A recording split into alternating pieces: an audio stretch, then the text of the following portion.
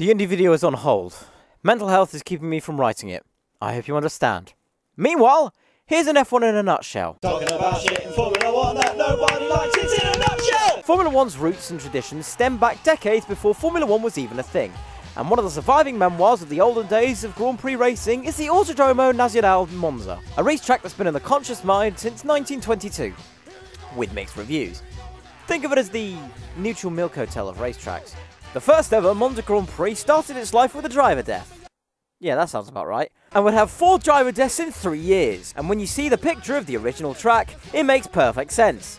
They would race on the main track that the majority of the race fans know, and then the other half of the lap on a big-ass oval. The first Grand Prix lasted over 5 hours and 40 minutes and had only 3 drivers finish the race. The third place driver, Pierre de Vizcaya, I probably fucked up the pronunciation horribly, finishing 4 laps behind. The race was won by Pietro Bordino in a Fiat 804. Not that my Generation Z audience would care. Jesus Christ, that's the most baby boomer thing I've ever said. Fucking hell. As the years roll by and safety has become more of a forefront in Grand Prix racing, different variations of the track were soon to follow.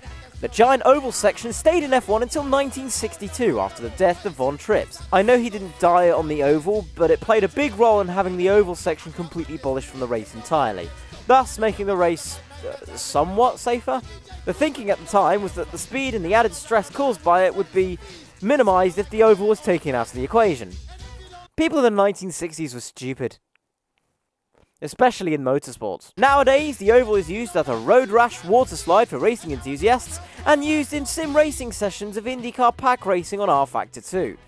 So its legacy lives on, in very weird places. In more recent years, after a few more variations to the track, it was given a chicane. Then that chicane was remade into another chicane. And that same chicane was changed again in 2000, as an attempt to create overtaking opportunities and reduce overall speed during the race. But that hasn't done anything for the spectacle of the race, which, let's be honest, hardly had any to begin with. Nowadays it's used as a top speed benchmark in F1, which makes no sense because we get faster speed in tracks like Baku and Mexico City. So what is Monza actually useful for? Raising the percentage of alcohol poisoning in Ferrari fans? Or causing the deaths of drivers, riders and marshals? Who knows? Now despite all this, the racetrack is miles and miles better than Monaco. There are still some classic races that have come out of this track.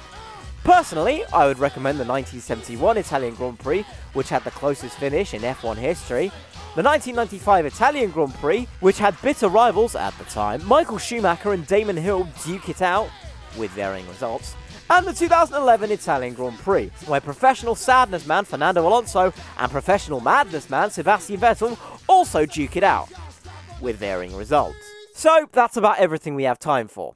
If you want to support my content creation or other endeavours, please consider donating to either my Ko-fi or my PayPal if you want to make one-off donations. Anything is appreciated and it will help me with getting content out more often and finding the motivation, so you guys can have content to watch. So that's about it. Join us next time where I realise that F1 in a nutshell is just a B-Tech chain bear F1. Sayonara!